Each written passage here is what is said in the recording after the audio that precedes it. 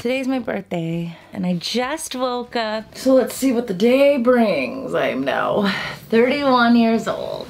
Birthday balloon. I'm a grown woman just like Cindy.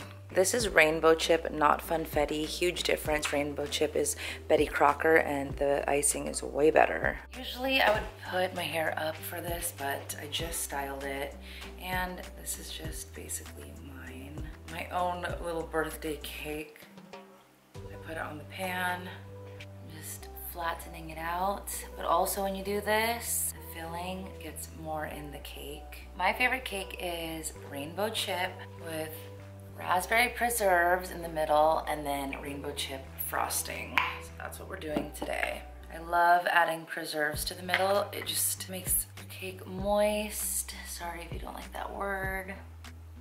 It's a great descriptor for food that's not dry. I'm sure that there are a lot of people who genuinely really hate that word, but I feel like for a while that became like a thing. It was a quirk that I felt a lot of people wanted to be a part of for some reason, and I didn't super understand it. Now check out this new trick. I'm going to flatten this one. I'm going to put this on the cake upside down. Preserves will penetrate into the cake really nicely, but also I'll get a nice flat cake, which I think is really cute. Like that. This looks like a hamburger. Do you plan your wishes out before your birthday?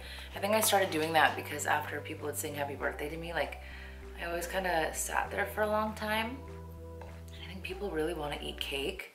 So they're like, hurry up. But like, I'm like perfectly wording my wish because I think that birthday wishes are like genie wishes. And if you don't word them 100% correctly, I feel like they can get cheeky with the execution of your wish, should it even come true. Birthday wishes don't always come true, do they?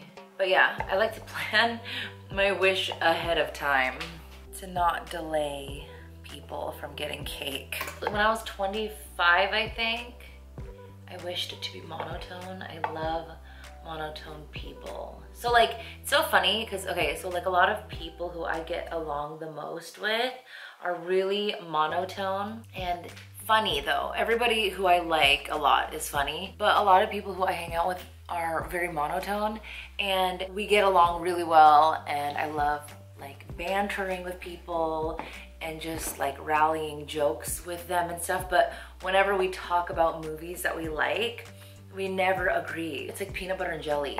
Complementary dynamics. Monotone people appreciate loud, crazy comedians a lot more. And I'm already loud and crazy. Like I don't love Will Ferrell movies. I really don't like when he yells. It makes me anxious. I just don't like it. But whenever I'm talking with people about it, I'm like, oh, you know what? Like I can see actually why they would enjoy it so much because they are so monotone. It's like it balances them out. Whereas I really enjoy when Seth Meyers hosted Weekend Update and just had that nice dry delivery. I felt like he was so smart, quick and dry delivery. I just really like it so much. So yeah, I think when I was 25, I wished that I could turn monotone. Clearly that didn't happen, which is fine. That's a lot of candles right there.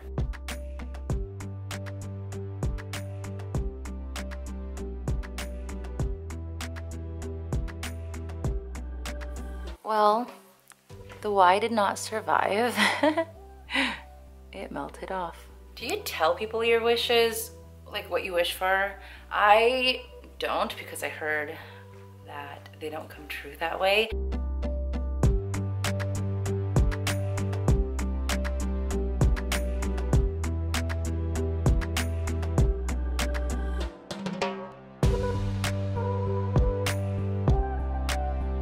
One of my favorite traditions that I do, I think I've vlogged it before a couple years ago, is I always watch Gossip Girl on my birthday. And I really like to watch the Thanksgiving episode. I have family in Canada and we often combine my birthday party with their Thanksgiving because it's something in October or something, so it's not so far off that Thanksgiving really makes me feel like my birthday. Dan just said raise your hand if you're over 30 and acting really weird right now, and that hit different.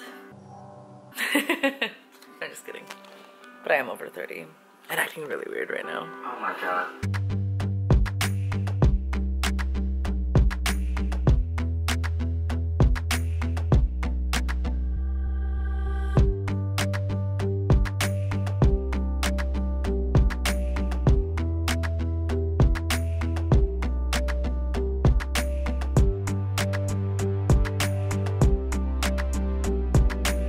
How cute is that little squeezy tube?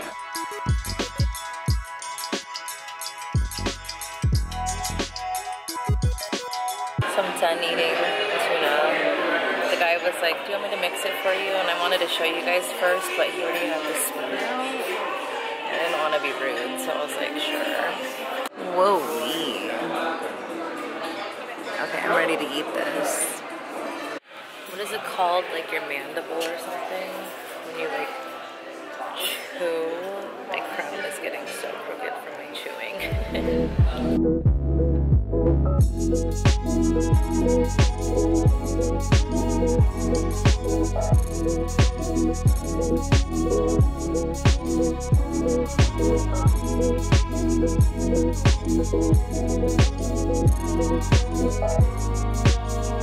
So the waiter was like, oh, do you have a camera? Because I can take your photo. And I was like, okay. So I handed him this. He was like trying to make a phone call on it. He was just being silly. It was cute. I was like, I haven't seen one of these in a long time. It was funny because this camera rules, but it was cute. Because usually can't people use their phones, obviously. Can you hear me over the dry ice? Look.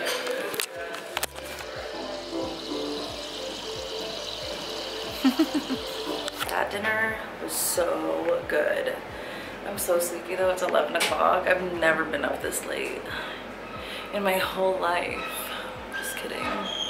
Someone thought my coat was a dog. We were on the 31st floor and this elevator like gave me like pressure in my ears, but in a good way because it meant I was going somewhere special. I want to say it's 11:30. I have to take out my weave, take off that dress, I'm gonna do my makeup now. I got so close. Too tired. I know this clock is fast, but just entertain me for a minute, okay? Here it is, guys. 31.